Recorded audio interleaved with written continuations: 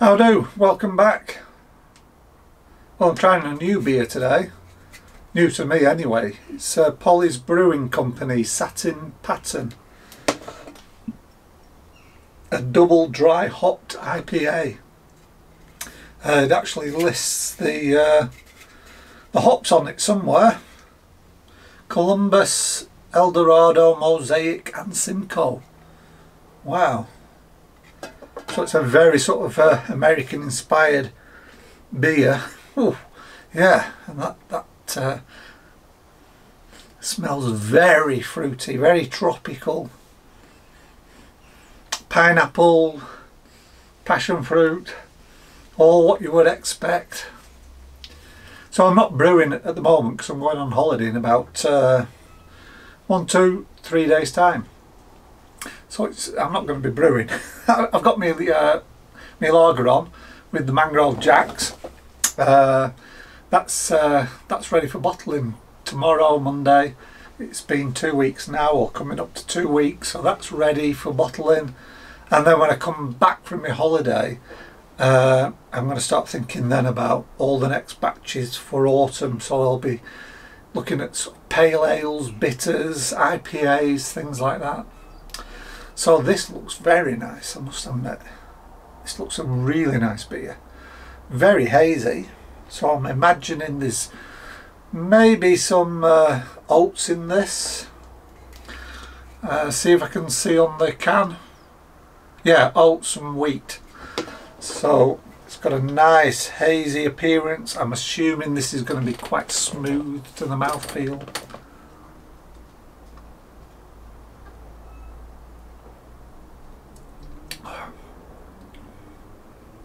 Oh, that's nice. Double dry hop pale ale. It's not an IPA. I thought it was an IPA, but I can taste it. It's not an IPA, but that's a really nice. Oh, orange. I'm getting some orange in that. That's a really nice beer. Quite smooth as well. Nice little carbonation, pushing the flavours around the mouth. But you can tell that there is wheat in this. You can tell that there are oats in this because it's got that nice smoothness. A little bit medium, well, it is medium bodied, but it's got that smoothness to it as well.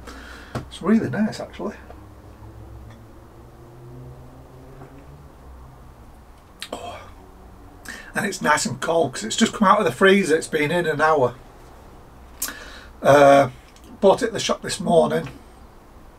It's been in the freezer for about an hour and it's really nice, really chilled, lovely lacing. That is a cracking pint. Right, well, I'm actually getting ready for the holidays. I'm starting to do some packing because we're up very early on Tuesday morning. We're up at something stupid like 2 o'clock in the morning. In fact, I wonder, is it worth just going to bed?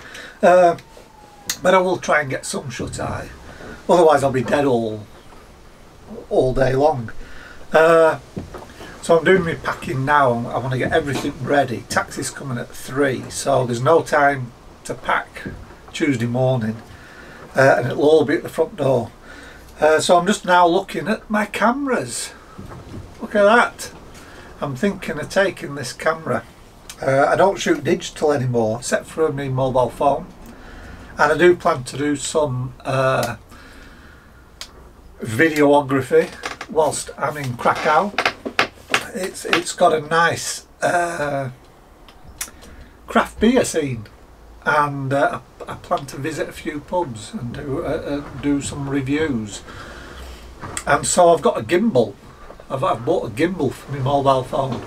And I thought we could do some reviews because my wife's booked a lot of these away days, but one of them's hiking. I'm like, I don't want to go hiking, so I'm staying behind in the city, and I'm going to use that day to visit these pubs. So yeah, I've got a gimbal coming. I'm going to do some shooting whilst I'm in Krakow and visit some of these craft beer bars and see what the scene's like there. But for film, I don't shoot digital anymore. I sold all of my digital gear I had several Fuji film cameras, and they're stupid prices now. I could sell them for more than I bought them for. Stupid. You know, a camera I bought just 18 months ago that was about £1,000. It's called the Fuji X100V. It's like a Leica rangefinder style digital camera. I've seen that on eBay, brand new now. No, it wasn't eBay, I think it was a photographic shop. £2,000. So I sold it. I sold it, and I got more than I actually paid for it. I mean, it's just stupid prices. It's now more expensive, I think, to shoot digital than it is to shoot film, and film's gone up in price. Film's absolutely skyrocketed. But what a lot of people don't realise is the sensor in a digital camera is only good for about 50,000 to 100,000 shots. And if you do a quick maths, if you're getting 100,000 shots and it's cost you £2,000 for your camera, that's every shot's costing you 2p, and that's the same as film. So you don't save any money, and you can get these cameras for like 50 quid on eBay in mint condition. I think this cost me about 60 quid. It's a Nikon FG, absolute mint condition, just like it came off a display cabinet or something like that in a camera shop, and it cost me about 60 quid with delivery from the United States, because I think they only brought this brand out, this FG, in the United States.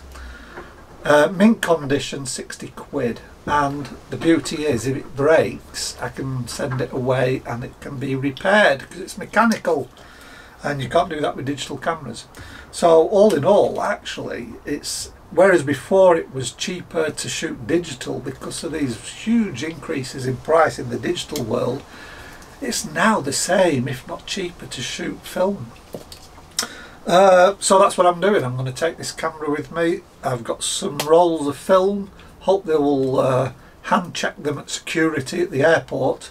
If not, I'm just going to have to risk and have them x-rayed. But yeah, I'm going to be... oh, so satisfying, isn't it? So yeah, I'm playing around with my cameras, I'm cleaning them up, and I'm enjoying this beer at the same time. This is a really nice beer. Yeah, very fruity.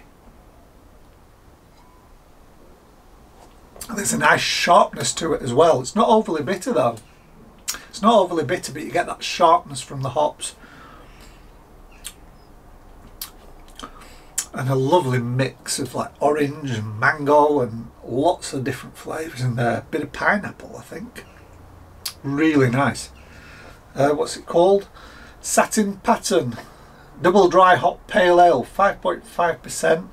Polly's Brewing Company, which I think is in Wales, if I'm not mistaken. Oh yeah, brewed in Mould, North Wales. Really nice beer. I got it at Morrison's. I didn't look at the price. You don't. Is it 440ml? Yeah, 440ml, which is good because a lot of these craft ales usually come in like 330ml cans, but this is a nice 440ml. And it's a decent beer, nice and smooth. A little bit, you can taste that there's wheat in there as well. It's got that smooth mouth feel, and it's got a really nice combination of hops.